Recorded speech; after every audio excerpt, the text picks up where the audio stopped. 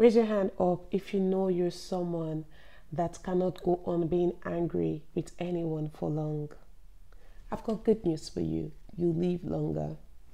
Hello everyone, welcome back to All About Relationships with Mabel Egedi. If you're new to this channel, can you please kindly click on the subscribe button and be a part of this growing community. Today's topic, be in control of your anger and don't let your anger be in control of you. Don't let your anger ruin you. Anger itself has a negative connotation around it, but it is not necessarily a bad thing. It is a response. It's a natural human response to it's a natural human response. It's a natural human emotion. And what is emotion? Emotion is energy plus motion. So anger is it's energy in motion in our body, and this response can be quite automatic. So when somebody makes you when you feel threatened, when someone does things that is not in alignment with your spirit, is not in alignment to the way you see things, you react. So how you react is what is most important here. The way you handle anger, is what is most important here. Because if you don't handle anger appropriately, if you're not able to control your anger appropriately, it could lead to domestic abuse. It could lead to physical assault. It could lead to frustration. It could lead to destructive behavior. It could lead to rejection at your workplace. It could lead to rejection from your social circle, So in order to avoid all of these occurrences to happen, you need to learn to manage your anger appropriately. So when you're angry, take some time out to think about, what just made you angry. Even though sometimes you don't even have the chance to be able to take some time out, because sometimes it's quite automatic, so depending on what is going on or what made you angry. But the best way would be for you to be in control of your anger and express yourself in a very constructive way. Take some time out and speak to the other person without hurting the other person. You speak to the other person without coming off as abusive. Because if you don't control your anger, yes, you would come off as abusive. You will come off as disrespectful. So you need to learn to manage your anger. I am angry, but I'm in charge here. And whenever, you snap, you speak to someone in a way that is not nice, after having the time to recollect things, and think about things, you go back to the person and say, I'm really sorry for how I spoke to you the other time, because this is the only way that you can have peace of mind. If you don't do this, in fact, do you know that anger can harm your general well-being? It would affect your health. That is another consequences of anger, that not only would it make you come off as someone that has a very destructive behavior, it would also harm your health. Anger, when you're angry, there is a release of adrenaline. Your heart rate and your blood pressure goes up. You risk having stroke. You can see yourself that when you're angry, you can see sometimes your hand starts to tremble. Your muscles, it tightens. Like, you see, all of this expression is really negative. You start to feel very nervous, very anxious. You feel stressed. And with stress comes different diseases. Stress affects our general well-being. So you see, the opposite of stress is when you're in a calm state. You can feel yourself like, I feel calm. I'm at peace with myself. And all of a sudden, that tension, it disappears. That headache, it's gone. You're not feeling that headache anymore. That palpitation you were feeling in your chest is all gone. What happened?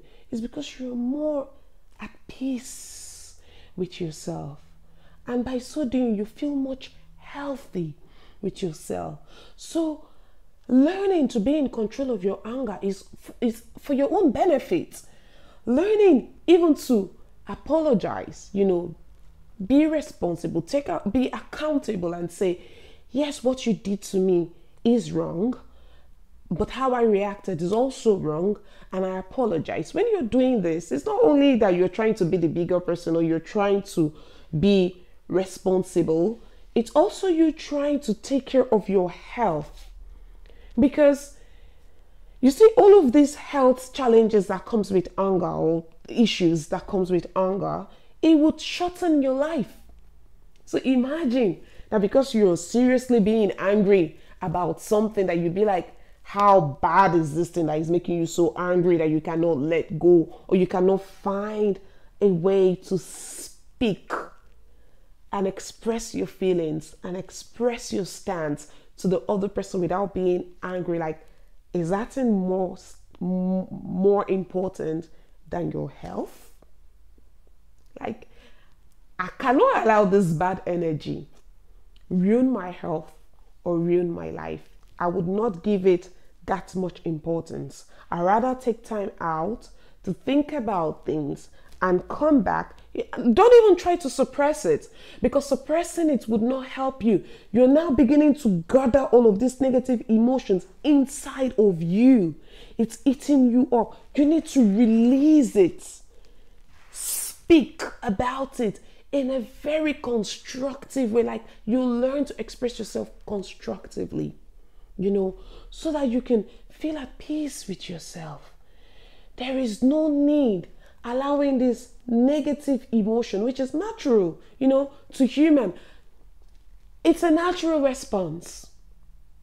Something happens. Sometimes it's more like a flight and fright, emotions in humans that comes up like, oh God, I feel threatened by your actions, by the things you say, and I have to react because I don't want you to, fall over and walk over me like that. So I am expressing myself to you, but I want to do that without harming you and without harming myself.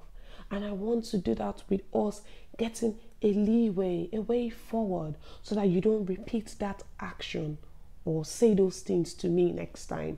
And I won't have to see myself in this position again, whereby I'm feeling, this adrenaline rush. I'm feeling all of this tightness in my muscles, in my face. I feel like I'm clenching my face. You don't need to do that. It will ruin you. It will ruin you. Again, nobody is perfect, but we're all trying, to become perfect in different ways or the other. And there is no one in this world that would say they've never been angry or they've never, snapped at someone. But I need you to learn to overcome it. I need you to be in control of your anger. And if you know that you're this kind of person that you don't know how to control your anger, you need to go and seek help from a therapist. Go online, look for different ways. There are anger management classes online. Look for different ways that you can help, find ways to, be in control of your anger, to manage your anger so that it does not ruin you. And slowly, with all of those baby steps, with all of those things that you're beginning to practice, it comes to perfection or close to perfection, which is actually very good. Okay, guys? I hope you've learned one or two things today. Bad energy, stay far away. You always have to be happy, happy, happy, happy, happy. Nobody is going to come and ruin your life, take some years away from your life. You would never give anybody, that chance to take some years away from your life, because you deserve to live a healthy, a happy, and a long life. All right, guys. I'll see you in the next one. Please subscribe if you're yet to subscribe. Leave me a comment down below, like and share this video, and help see this community grow. Take care. Bye-bye.